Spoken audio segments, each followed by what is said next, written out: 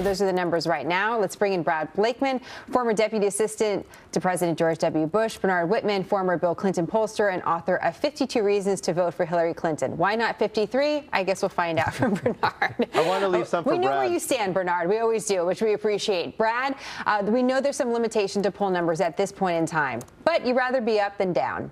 How does Donald Trump turn this around? He needs to stick to policy, and he has to stop these self-inflicted wounds of forced errors on his part. If you're defending, you're not on offense. In offense, you need to score.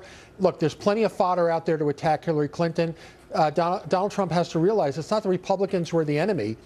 It is Hillary Clinton. It's not Obama who's the enemy, because he's not standing for election. It's Hillary Clinton who will be the third term of Obama. If he sticks to that and he sticks to policy and has an affirmative agenda that the American people can point to, especially on the economy and national security, he can turn it around. But he can't turn it around if every time he puts his foot in his mouth, he has spent the next 3 days defending what he said. And eventually he has to retract it, like he did his most recent gaffe, saying that Obama founded ISIS. And he said now it was just satire, right, and everybody knows, or sarcasm, right. And he knows that nobody's buying that. Well, so that's one of the big stories this week for Donald Trump. Of course, one of the big stories for Hillary Clinton, Bernard, are these emails that maybe show a connection between the State Department and her foundation. At least that's what her critics are alleging at this time. Donald Trump's not hyper-focused on that right now, but Hillary Clinton is going to have to face questions on that in the debates and otherwise. What sort of challenge does that pose to her? I don't think it poses any challenge at all, because there is no there. Cheryl Mills, as a private citizen, took a train trip to New York to interview someone for the head of the Clinton Foundation. She's known the Clintons for decades. There's nothing wrong. She did on her own expense. Donald Trump's campaign is a smorgasbord of insanity. I mean, I have never seen anything like this in more than 30 years in politics. He has gotten so extraordinarily unglued, unhinged, barely 3 weeks after being nominated. Can you imagine what he'd be like 3 months after being in the Oval Office? The temperament that he has shown on the campaign trail underscores just how unfit he is for office. I mean, it's absolutely incredible to me. He says things like, well, the only way I'm going to get into heaven is to be elected president. You know, let's have military tribunals for American citizens, which is illegal. Let's engage in torture, which is illegal. Let's offend virtually every population that I can, disabled, women, minorities. I mean, the list just goes on and on and on. And honestly, the biggest indictment comes not from Democrats, but from this letter that was released yesterday. 70 former RNC officials, elected former officials and staffers, basically saying Donald Trump is going to bring us down in flames. Abandon ship now. Well, and the issue, Brad, is also about funding, whether or not the RNC will continue to support Donald Trump or is going to support other candidates. At least these are some of the reports that are swirling right now. And quite frankly, it's a little hard to sort out what's the truth and what are some reports at the time. I turn to our viewers because we don't really talk to our viewers as much as we'd like. And these are supporters of Donald Trump, Brad. And here's what they have to say about why they're standing by their candidate. Nick says he's new. Whatever we've been doing clearly doesn't work, and we need someone with a fresh take. Lauren says Trump will create jobs. Trump will repeal and replace Obamacare.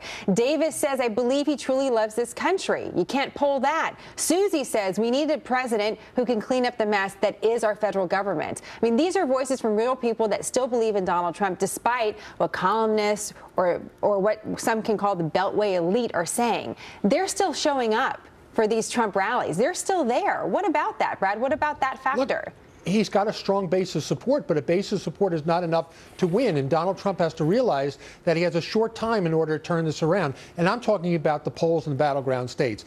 The first week after September will tell the tale. And if we see these numbers continue to slide in battleground states like Florida and Ohio and Pennsylvania, it's going to cause serious doubt. And then the RNC is going to have to make a decision.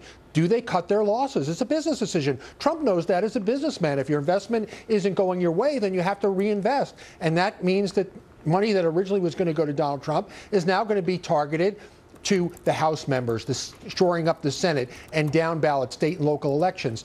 Look, the RNC cannot put all their eggs in the Trump basket if the investment isn't paying off. And we can't go down with the ship. We have to save the down ballot candidates. So my hope, and I'm a Trump supporter, is that he's going to be able to turn this thing around. No more forced errors. Stick to policy. Stick to Hillary Clinton. And you're going to do fabulously well because her record is an absolute disaster. What about her record, Bernard? What about focusing on those policies? What do you think is her biggest challenge moving ahead? I think her biggest challenge moving ahead is making clear to the American people that her economic plan is going to work for the average person. If you look at Donald Trump's tax plan, it does a couple things. One, it clearly advantages Donald Trump. Number two, it would bring record deficits. Independent policy experts have agreed on that. And I think she needs to continue to make the positive case for how she would steward the economy, create change, build jobs, and move this country forward and bring the country together after a tremendously divisive campaign. If you look at these battleground states, I mean,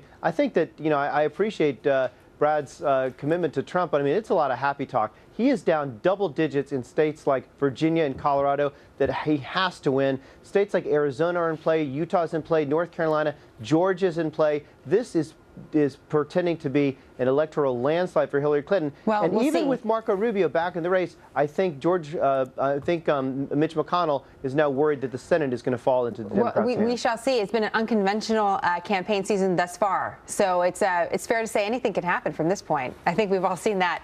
Brad and Bernard, a warning to Bernard. Don't count your chickens. And by the way, Donald Trump's biggest strength is being underestimated. 16 other people underestimated it, and look where they are. I don't underestimate it. We've got to go out and vote and keep the insanity out of the White House. Well, we'll see. We'll see what happens. Who shows up? Brad, Bernard, thank you very much. Look forward to having you back.